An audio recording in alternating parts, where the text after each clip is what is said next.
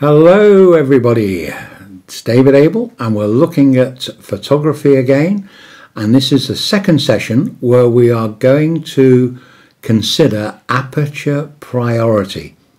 Now it shouldn't be a long session this, but I'm going to go into quite a bit of detail for you. So the first thing is, I just want to look at my photographs here. First thing is, I went out into the garden, okay, and I took I think it's a chrysanthemum. I'm not really well up on this, but this is one of the flowers out of a bouquet that was given to Sally for Mothering Sunday. Now, I just stuck it in the hedgerow, all right? It was at midday, so the sun was virtually overhead. But this photograph is rubbish. There is no way I would ever want anybody normally to see that I take a photograph like this.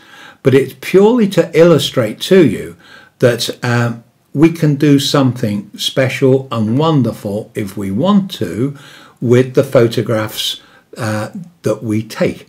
So let me now just change this slightly.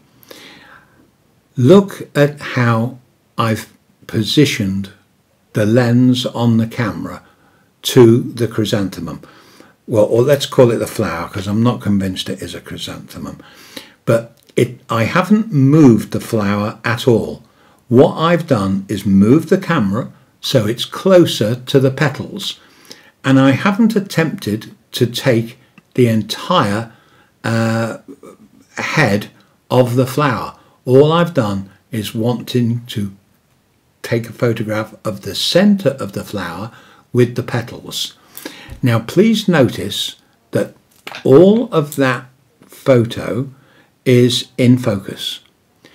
Here you can see it was taken on the 26th of March, midday, and if we come down to the fourth line from the bottom, exposure program, you can see it was aperture priority. The exposure time, it was a 400th of a second. There was no flash, so this was naturally lit by the sun overhead. But look at the aperture number, F number 29.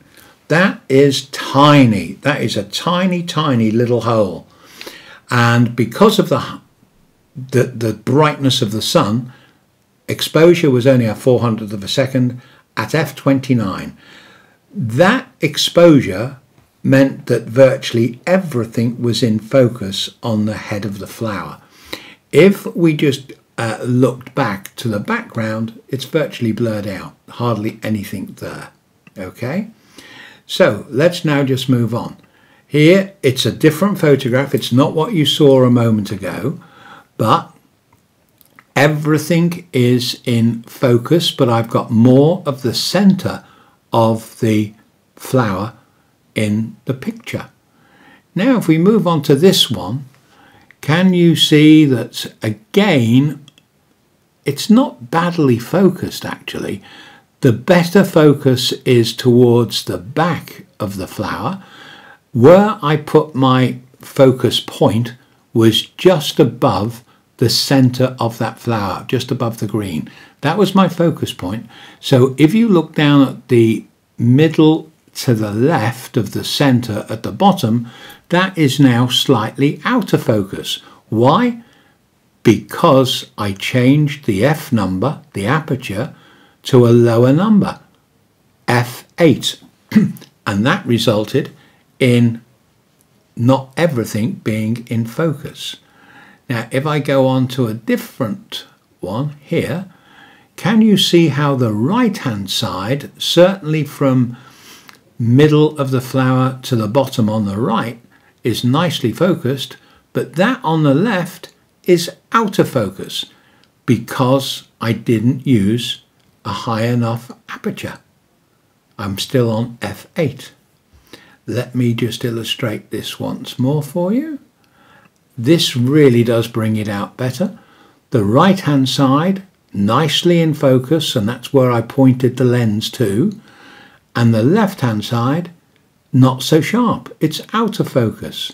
So this is the difference that is made when we select our aperture, the F number. Now, here you go again. Different photograph. The top of the photograph slightly to the right, nicely focused, but look at the left hand side towards the middle, dreadfully out of focus, because I've slightly dropped the aperture number down to 5.6. Now let's go on to a different one. So here is a different flower out of the same bouquet or arrangement that was given to Sally. You can see the background is in focus, the flower is there, nice picture of the flower, but it's certainly one that I would never put into an exhibition or want to put into a photograph album. To me, it does nothing for me at all. It's just showing you that there is a flower there. Now let's look at the difference.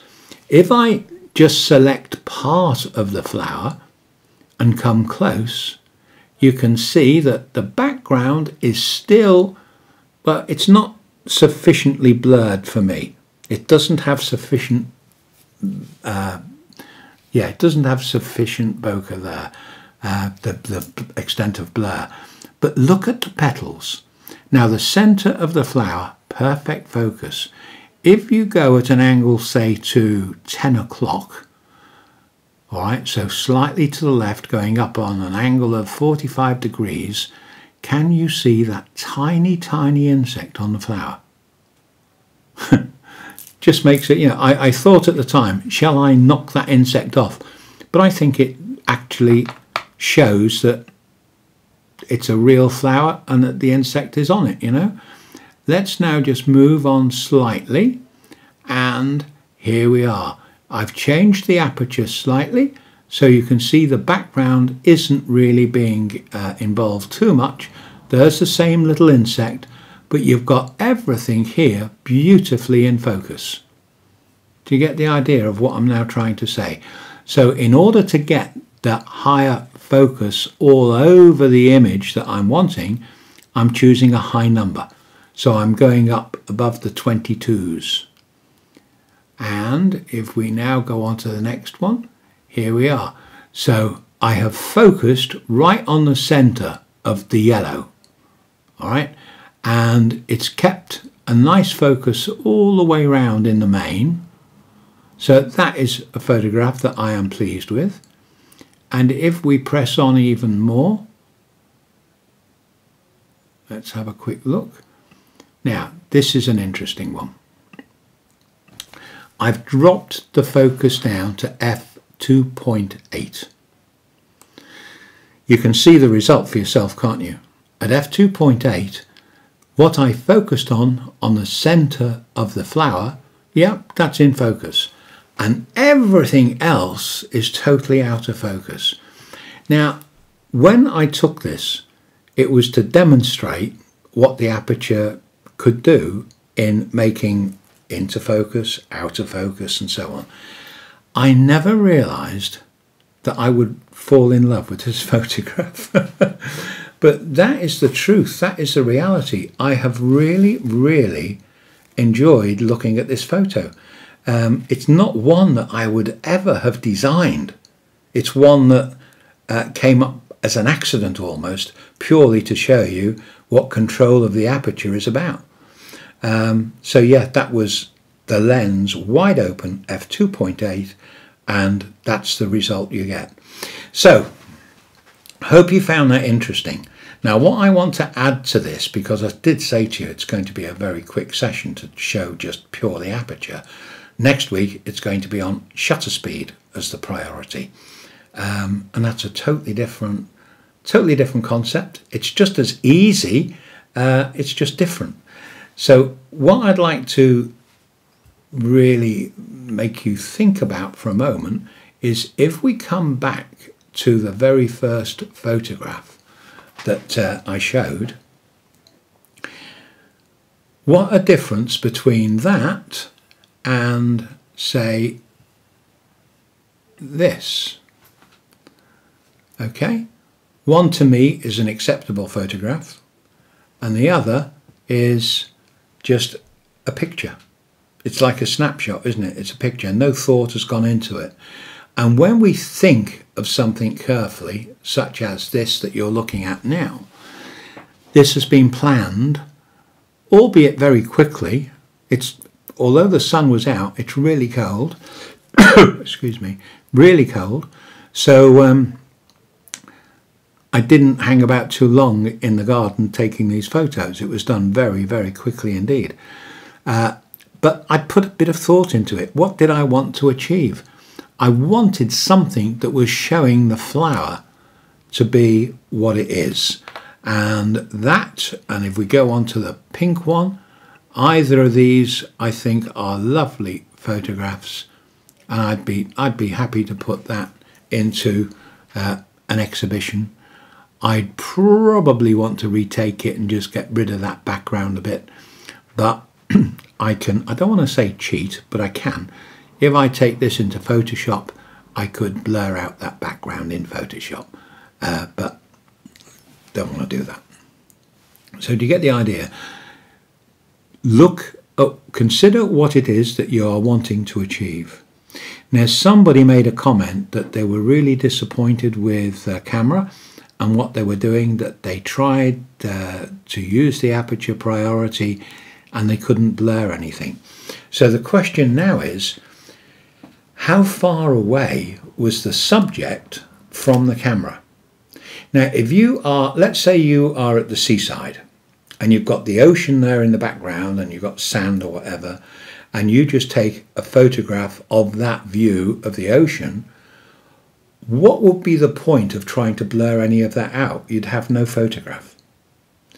But if on the beach or on the sidewalk there was, say, a telephone box, an ice cream vendor, anything, and you were standing 4 or 5 feet from that subject, you could then choose whether to have the background of the ocean in perfect focus or blurred.